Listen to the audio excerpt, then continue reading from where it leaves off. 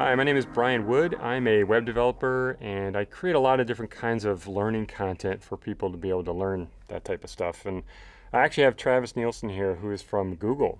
And tell me a little bit about that. I work at Google on search, and then I work hard to teach people what I'm learning lately through videos like this or podcasts or speaking. Nice. So we have a lot of things that we go through as a UX designer, creating our process, our content, our thing, creating personas, gathering research, but there definitely are best practices that we could follow. Absolutely. Right? So do you have any best practices, let's say, for researching? Do some. Okay. Like that's number one, like do some research. And it's funny because this can be something that could be tempting to gloss over. I mean, because you're not producing this slick thing that you can show to your investor or your client. You're like understanding things, you're learning, and how do you work that into a budget? Oh, it's a line item, learning. But the truth is, like, do some research. Do it. Figure it out, right? It seems like it'd be easy to gloss over. Yeah. Another thing you can do is test risky ideas and crazy ideas as early as possible.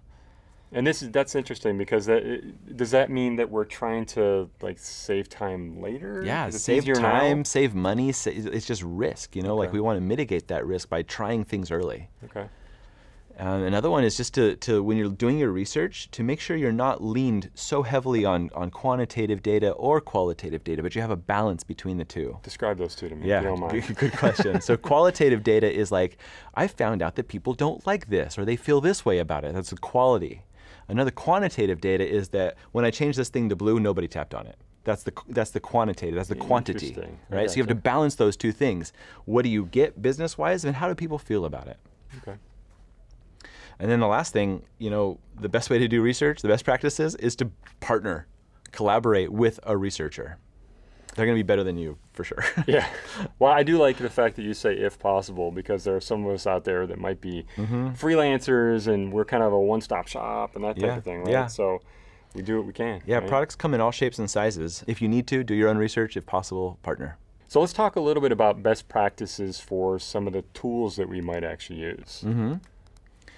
I think, you know, really understanding that all UX tools are communication tools is going to take you a long way. And that way you can start to balance for proficiency and perfection. It's not about being the best designer. It's about using the right tool to get the job done as quickly as possible. Like some of the tools we were talking about. Yeah. And a flexible designer every day will be better than a person who gets it perfect, but it takes them forever. And then what about being fast or proficient or speed, I guess? Yeah. Is that one of the... That's one of the things that I always look for in a tool is how fast can this help me to get the thing done. I'll take a paper napkin sketch over an HTML prototype any day, as long as it gets the thing done. Yep.